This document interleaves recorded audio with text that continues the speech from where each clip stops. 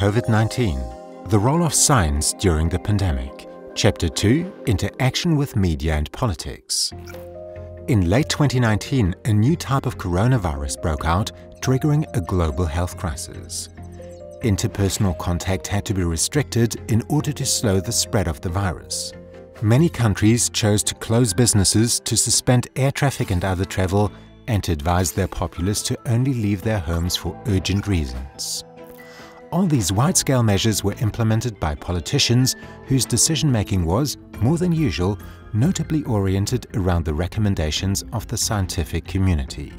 So it was that as more awareness for new scientific discoveries arose, so too did the significant pressure on researchers to identify effective solutions that could be swiftly implemented on a political level.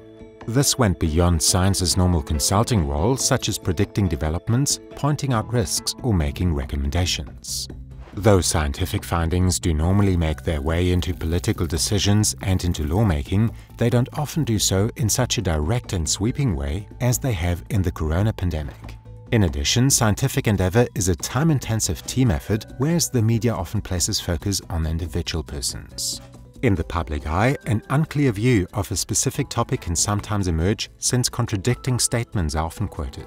This impression comes about on the one hand from the continual discovery of new information as a natural result of the research process, which in turn means that initial decisions must be re-examined and reintegrated. On the other hand, scientists pursue many varying approaches, often yielding a diversity of opinions and ideas. Physics Nobel laureate Saul Perlmutter explains, "It's so useful to understand how to think about the world the way scientists have over the centuries. I think they would do much better when they were faced with these complex periods of uncertainty where you have to take in the fact that science is an iterative process, that it's a group process, that it gets some things wrong and then it tries to correct, and that's the way all of our strength comes from."